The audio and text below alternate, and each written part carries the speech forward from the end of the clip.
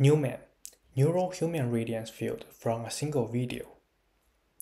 Our goal is to reconstruct both the background scene and an animatable human model from a single video. On the left is the input video, and we reconstruct the scene and human models as shown in the middle. With the two reconstructed models, we can render novel poses of the human, as well as novel views. To render a pixel, we shoot a ray from the camera center to the scene and generate samples along the ray. For the samples far away from the human, we feed them to the scene nerf model. For the samples passing through the human, we warp them to the canonical space via a warping field, and then evaluate the color using the human nerf. Then, we merge the outputs from the two nerf models to obtain the final color. Our scene nerf model is a static nerf model. We train it by only reconstructing the background pixels detected by mask-CNN. The video on the left is the raw video overlaid with mask-CNN detections. By simply ignoring the human pixels during training, we can move the dynamic human in the video as shown on the right. Here are more examples. Our scene nerf model can successfully reconstruct the background scene even with limited coverages. The human branch consists of two major components, the warping field and the human nerf model. Why do we need a warping field? It's because that in order to drive the human model with any given poses, we require the human model to be pose independent. When render an articulated pose on the right, we first use simple as our driving template and unfold it to the dark pose, and evaluate colors in this canonical space. We need a warping field to transform the points from the observation space to the canonical space.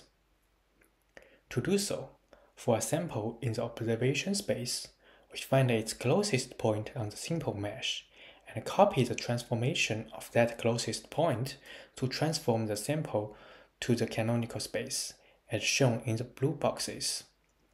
Since our human nerf model is static, to compensate the dynamics of the closing and the articulation beyond the simple expressiveness, for the training frames, we also apply error correction network to offset those warping errors, as shown in the green boxes.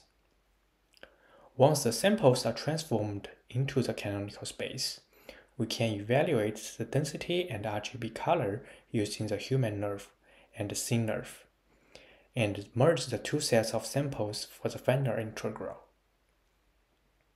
To properly train the human nerf model, we also need to know the scale of the human.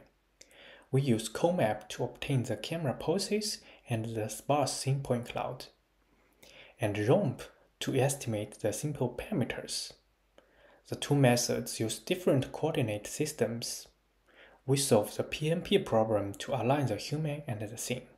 Then, we segment the ground plane from the scene point cloud using Ransack, and scale the human such that the feet are touching the ground.